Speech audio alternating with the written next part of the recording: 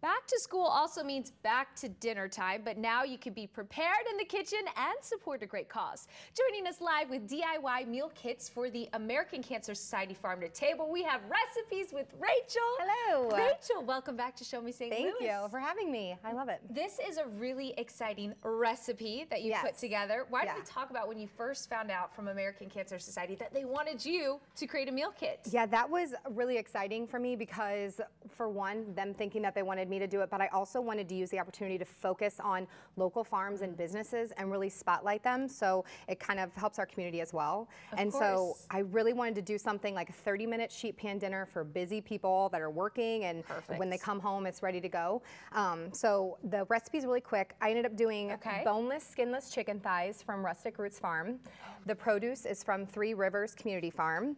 And then there's a custom seasoning packet that I put together. It's just different types of flavors. And then the people like cooking it, they just need to put in 1/3 cup olive oil. That's it? Yes. So and it you goes get sheet this pan. meal kit and that's it? Mm-hmm. Okay, incredible. I'm super excited. And then you have some other local businesses here as well. Excel, they are supplying 2 bottles of soda. And I say 2 because we're saying it generously feeds 2 people. I fed my family, like my husband and I, with 3 little ones, and it fed us all. So I say there's a lot of food here. And then 2 little mini buntlets from Nothing Bundt Cakes. And then I have cookies from Silly Grandma's Sweet Creations out of Troy, Illinois.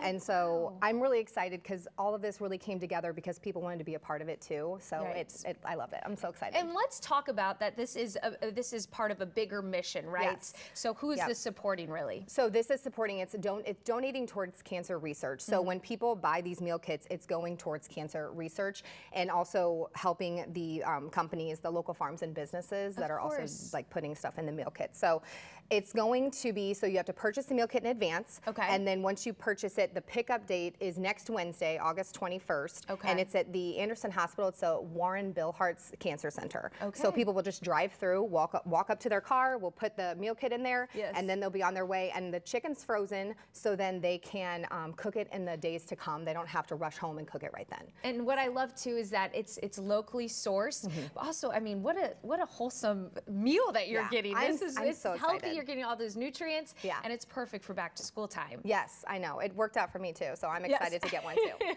Okay, so there's a limited selection. Yes, there's only 50 total being sold, and these went out to, like, you could purchase it like a week ago, so I'm not sure how many are left, but there's a limited quantity. And the links will be on my social channels as well as American Cancer Society's Farm to Table Facebook page. Okay, so act quickly, everyone. Again, only 50 are being sold. It's going to be delicious, and of course, it's for a great cause. So you can purchase online. As always, learn more at kck.com/showme. Recipes with Rachel, our go-to gal. It's all for a great cause. Thank you so much for being here. Thank you for having me.